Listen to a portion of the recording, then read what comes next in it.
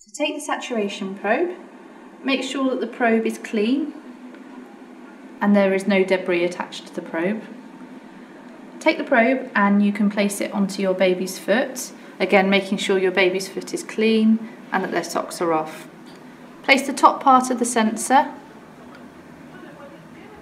on one side of the foot and bring the other half round to the bottom of the foot and then secure it with the tape.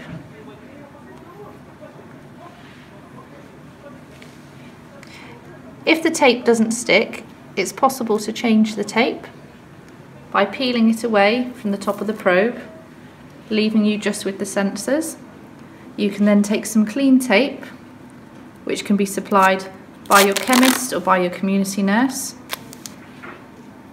and attach that onto the probe, and then attach the probe in the same way. Once the probe is attached to your baby, you can take the saturation monitor, turn it on by pressing the green button, hold it until the numbers appear and then let go, and wait for the display to load up. Once the machine is on, you can attach the probe to the machine. There are a series of pins which fit together. Push firmly and close the clear hatch. You will then see a dashed display which shows that the machine is searching for a signal. It's important to check your baby's saturations daily.